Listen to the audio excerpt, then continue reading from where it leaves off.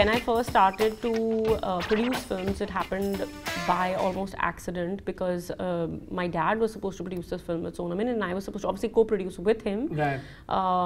But then he left for 24 in America and I was left with it and I was 21.